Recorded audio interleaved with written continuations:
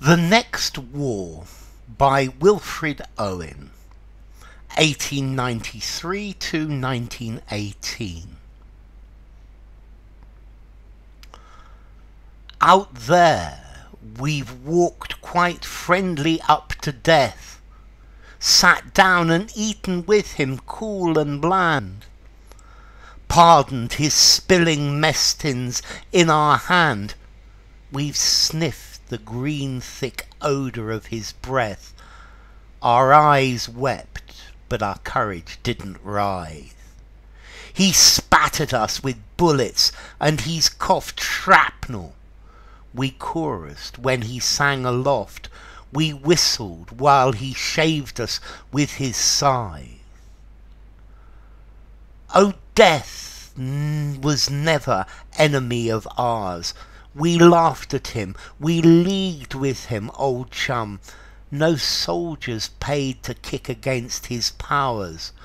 We laughed, knowing that better men would come and greater wars. When each proud fighter brags, he wars on death for lives, not men for flags.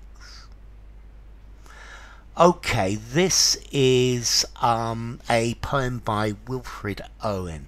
Let's see, Wilfred Owen was a war poet from the First World War. He was strongly influenced by Siegfried Sassoon. Let's see, he came from Shropshire, and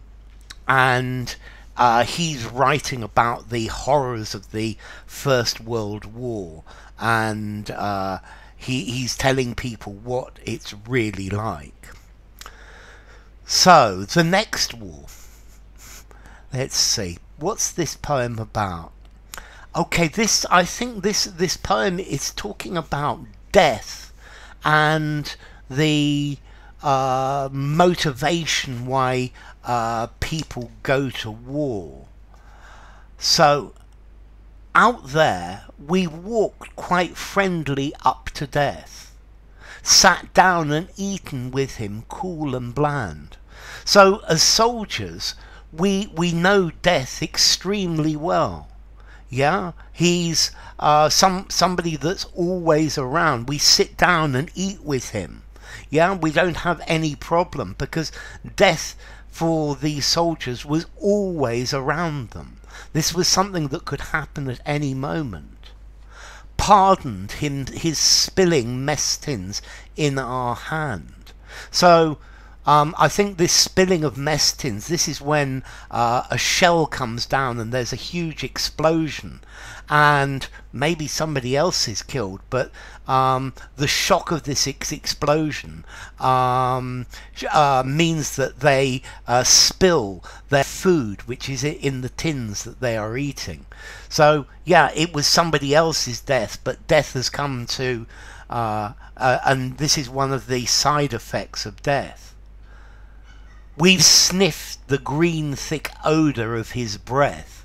Now this is referring to chlorine gas. Yeah, and this was another way of killing people. And we've smelled the smell of death, the smell of chlorine. Our eyes wept, but our courage didn't writhe. So one of the symptoms of chlorine gas is your eyes water. Yeah, so we're crying about the death, we're crying about the gas. But our courage didn't writhe. So to writhe is to move backwards and forwards in pain. So we've seen death everywhere, but our courage didn't falter. Our courage was strong always. He spat at us with bullets and he coughed shrapnel. So death is spitting bullets at them. He's coughing shrapnel at them. Shrapnel are little bits of metal from an explosion. We chorused when he sang aloft. We whistled while he shaved us with his sigh. So I think this singing aloft, this is the sound of the shell going through the air, the shell whistling. Yeah, and this is the chorus, the singing as death is coming, and they whistled while he shaved us with his scythe. Well, the Grim Reaper, Death, has a scythe to cut down people. A scythe is what they used to use to cut the wheat, to cut the crops, and Death always the image of Death has this scythe. And here this is it's echoing the idea of the shells being fired at them, and them not dying, but the scythe of death going close to them. So here he's saying that as soldiers, they know death very, very well. Death is their friend. Death is their constant companion in the battlefield. Oh, death was never enemy of ours. We laughed at him, we leagued with him, old chum. So death was never fighting us. Yeah? So the question here now is, who is their enemy then? We laughed at him, we leagued with him, old chum. So they laughed at death. They are companions of death. No soldiers paid to kick against his, notice the capital H, his talking about death's powers. So no soldier, the soldiers aren't trying to reduce the power of death, because there's nothing a soldier can do against death.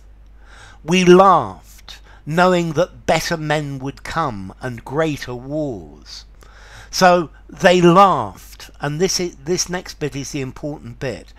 When each proud fighter brags, he wars on death for lives, not men for flags. So here they are laughing because they know there are going to be other wars, and fighters go to the war. Their motivation of going to war, they say, is because they're going to fight death. They're going to stop killing. They're going to stop the killing of death. Yeah, they're going to save people's lives. And they're not fighting for a flag or for a country. They're fighting death, and they're laughing because they know that you can't fight death in a war. And this is saying that really the enemy are the flags, yeah, the patriotism that each fighter is there. So they use patriotism to get people to go to wars, and then the soldiers say that they are there to fight death, to stop death coming, but it's not true. It's just a trick. So enough. If you enjoyed the video, give it a rating, subscribe to my channel, and I will see you soon. Bye for now. The Next War by Wilfred Owen.